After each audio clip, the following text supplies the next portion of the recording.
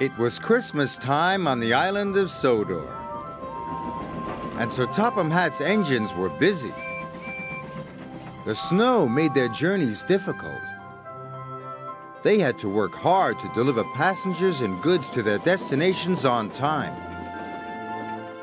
This made the engines feel very reliable. Elizabeth pulled into the fitter's yard with Thomas's snowplow. "I don't need that silly old thing," huffed Thomas. "Stuff and nonsense," steamed Elizabeth. "You can't be a reliable engine if you can't get through the snow." That made Thomas cross. "You know I'm reliable. I just don't like my snowplow."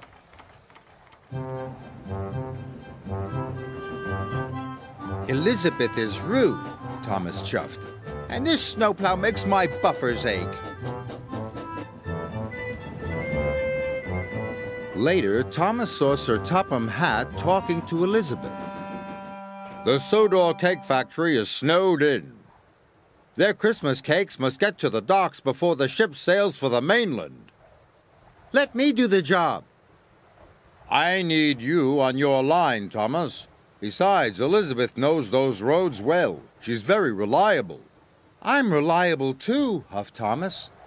"Apparently not reliable enough," Elizabeth chuffed.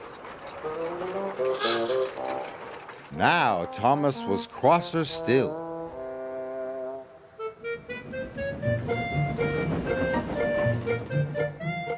The snow was heavy, but Thomas arrived at every station right on time. Elizabeth was struggling to stay on the road. Her wheels did not like the slippery ice at all. When Thomas arrived at the docks to pick up Terence, he was surprised that Elizabeth had not returned. "The ship will miss the tide," said the dock manager. "And the children won't have their Christmas cakes. Thomas, go and look for Elizabeth at once." "Yes, sir," answered Thomas. "Perhaps Elizabeth isn't so reliable after all," he whispered. At the cake factory, Elizabeth was piled high with crates of Christmas cakes. "Sir Topham Hatt's counting on me. I mustn't be late." She chuffed onto the icy road. Suddenly, she was on a steep hill. Her driver applied the brakes. Elizabeth slid out of control into a deep snowdrift. Poor Elizabeth. Thomas and Terence puffed through the swirling snow.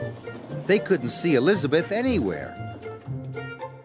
Soon they spotted her driver. He was standing by the level crossing. "Elizabeth is stuck under the snow," her driver explained. "I need help to dig her out." Terence rescued her in no time. "We will have to hurry," said Thomas. "It wasn't your fault, Elizabeth. It's the slippery roads." Elizabeth felt much better.